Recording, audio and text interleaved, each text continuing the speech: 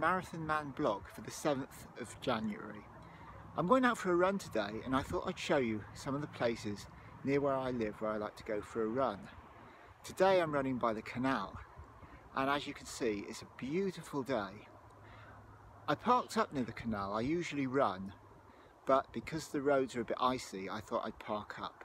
Anyway, now off for my run.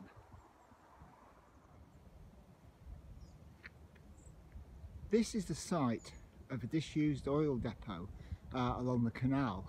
Most of the stuff has been demolished now, so I wonder how long it will be before the metal oil tanks will be demolished.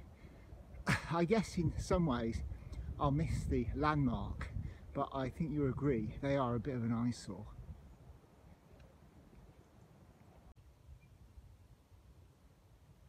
We're at the site of a disused open cast colliery. Now for years, when I used to run along the canal path, all you could see of it was this fence, which is rather intimidating. And we often wondered what was on the other side. What things were we not allowed to see? Then one day, this happened.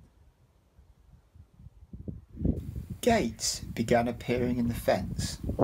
Public access was granted and a whole network of paths opened up. The wetlands of the vast St Aidan's RSPB nature reserves were born.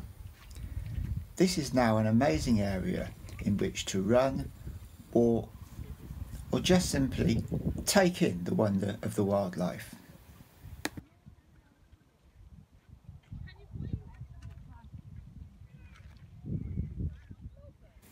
Today, we can now explore the area on the other side of the fence, which only a few years ago was so forbidding.